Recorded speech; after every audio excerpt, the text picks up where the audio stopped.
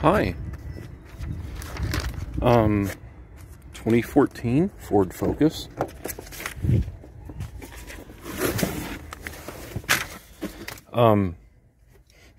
Smells like marijuana in here. Let's see. The customer says the check engine light's on, and it feels like it's bucking and jerking.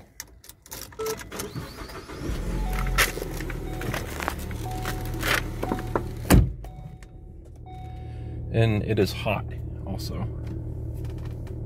It is hot outside. I hope the AC works on this one. Yahoo!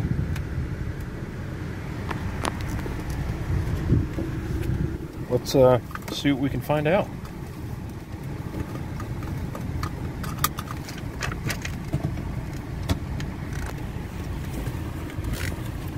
Power seat. Ooh, the cover's falling off the side of the seat. Alrighty, anyway.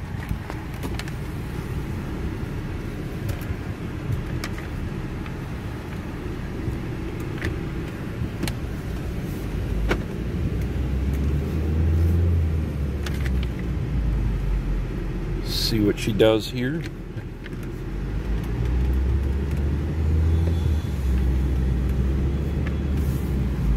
This bird has got 146,000 miles on her, and it's a 2014, so if it's a TCM issue, that should be covered under warranty.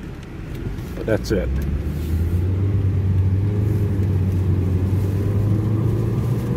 It's got the typical slip sort of feel going into second gear, which is either slip on clutch B or delayed release of clutch A. Whatever causes that, I don't feel it usually on the forks, and I've actually replaced a clutch on a few cars and it's fixed it, and it's never not fixed it, but I guarantee you that's not what they're talking about. Whether or not it's related, that's another question. So yep, I'm just gonna drive it and see what she does. Sounds like it's got a noisy rear wheel bar. And alright, here's the highway. I'm gonna give her a scoot up the highway and stress the transmission a little bit and see if it loses engagement or gives any sign of what it's doing. Now, obviously, there is a check engine light, so it's going to tell us something, but I would rather duplicate a concern before I just go in and blindly scan for codes, just so I can have a better idea of the preliminary diagnosis.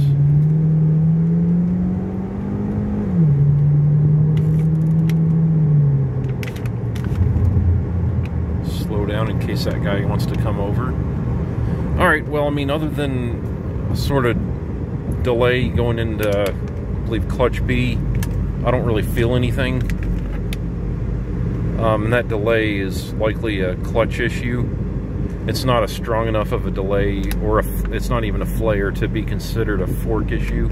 Now, if I go in there and there's a fork code, that's a whole other story. So let's go in the shop. Okay, I have inserted the vehicle into my stall. I have attached the scan tool device to the vehicle, and now I will be commencing operation. I'm turning the scan tool on. Alright, I don't need to be so fancy about that. Okay, so how's everyone doing today? Please let me know in the comments down below. Okay, it's detecting the vehicle. It has connected to the vehicle. Oh, don't want to show the VIN number. Okay. Self-test, all codes. See what she says. It's going to take a few minutes for me, but for you, it's going... what? I couldn't even snap my fingers. Wow, this must be one of them quantum computers. Okay. P0171.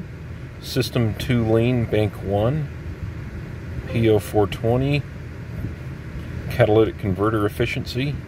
P0456, evap leak detected. P1450, unable to bleed up fuel tank vacuum. Ladies and gentlemen, I don't think this is a transmission issue. Let me take her for another quick spin, make sure the clutch doesn't feel too bad. But it looks like we might be looking at a purge valve. But let me do more diagnosis. Yeah, I mean, as far as the transmission goes, I feel a little bit of shudder. I feel a little bit of delay on clutch B.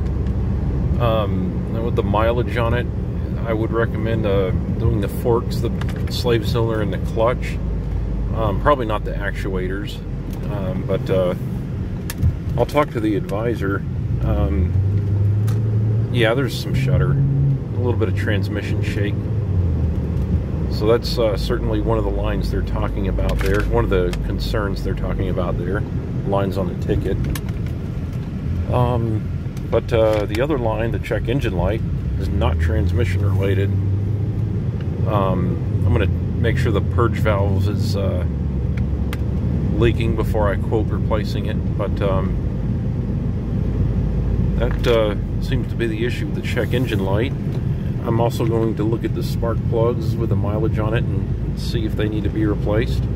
See if the valve cover gasket's leaking in the into the spark plug wells. So stay tuned for that. Okay, it's starting to shake a little worse now. See if I can catch it on camera. I mean, I can feel it, but I don't think I'm going to be able to catch it on camera, though.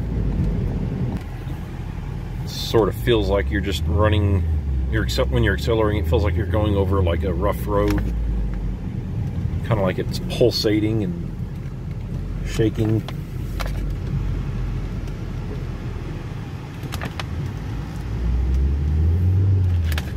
I'm going to see which of the rear wheel bearings is making that noise, or if it's a front one. Oh no, the forklift's blocking the entrance up there. You may not be able to see it, but I do.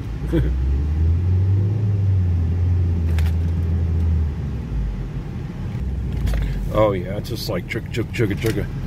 The clutch shudder. So it needs a clutch job. One more time.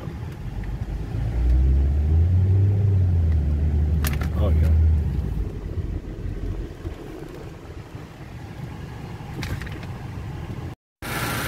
Alright, so as far as the clutch goes, it's shuddering. There's no codes for the transmission, so at this point I follow TSB number 160109, unless they've updated that number. But at this point I know it needs a clutch, but I'll go ahead and proceed with testing the purge valve. So the way I'm going to test it is with running the engine, disconnecting the valve, which should force it shut. And I'm going to see if it's still pulling air. It can still leak the other direction, but this is a quick way to test to see if it's leaking at all. So I've disconnected it. Yeah, what you do is you follow the purge valve hose back to here, disconnect this.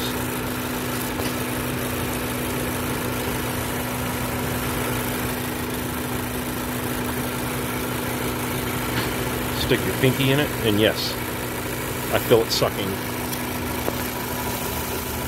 You hear that? Yeah, there you go. Alright, you can probably hear that hissing. That's leaking purge valve. That's 100% the issue. I'm also going to go ahead and check the spark plugs, since there's 150,000 miles on the car, see if they need to be replaced.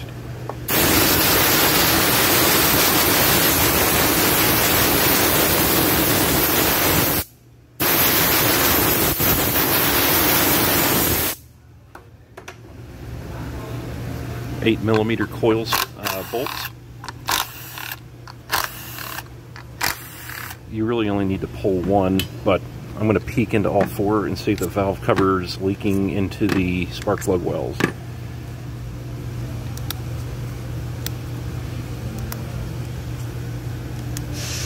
Alright. Alright. I'm going to check the number one plug. That's the only one I'm going to actually pull out, but I'm going to pull the coils out on all of them.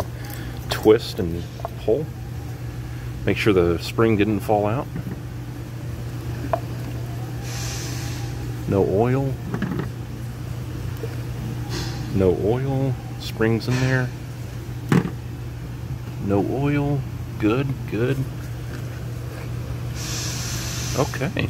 Looks like we have a 150,000 mile valve cover gasket that's not leaking. Good.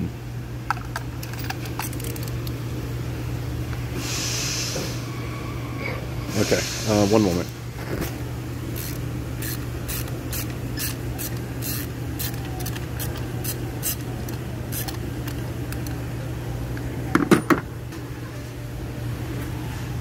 Little spot to grab on there. I'm weird. I like working on focuses. They're simple. Everything's easy to get to.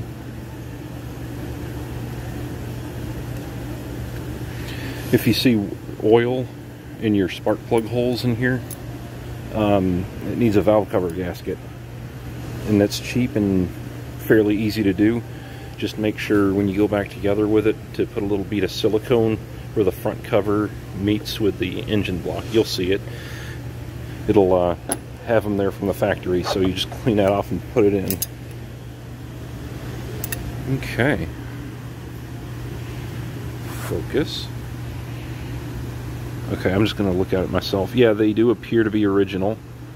They do have a little bit of oil in the threads, which could be blow-by or valve stem seals. It's definitely completely dry on the top of the plugs, so whatever it is coming from in the combustion chamber. Yeah, they do appear to be original. I'm going to try to get it to focus for you.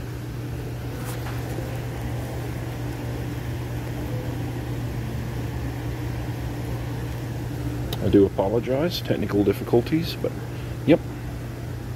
Alright, I'm going to recommend plugs. The engine oil level is slightly over full, like maybe a half a quart at the most. It's about right there, so maybe a third to half. It's about right there. That's the max mark. That could explain the blow-by. I can't guarantee that, but and I don't think it's the first time I've seen that on one of these engines, or any engine in general really, with the oil getting in the threads.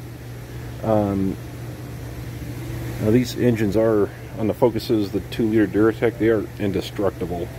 I've never seen one fail, and I've worked here for 10 years at Ford.